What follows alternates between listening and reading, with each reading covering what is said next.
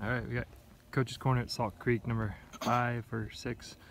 Ken is taking a very aggressive line off the tee and has found the last foot of grass here, leaving himself a precarious angle over a hazard. You can't even see the flag stick because of this shrubbage here, but you're going to carry all that, right? Where the flag stick is. Yeah, you can feel it. Use the force. Yeah. And you're about 145-ish. Yep. So 9 iron. 9 iron. I haven't been getting down on balls today. But yeah. A little wind in our face too.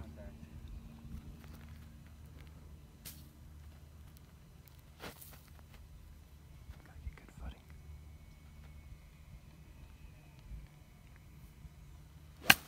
Oh, he powers through it. It's a little right, but it's struck well. And I think he's found the right side of the green. Got about a 40-foot putt. Yeah. So that's basically in.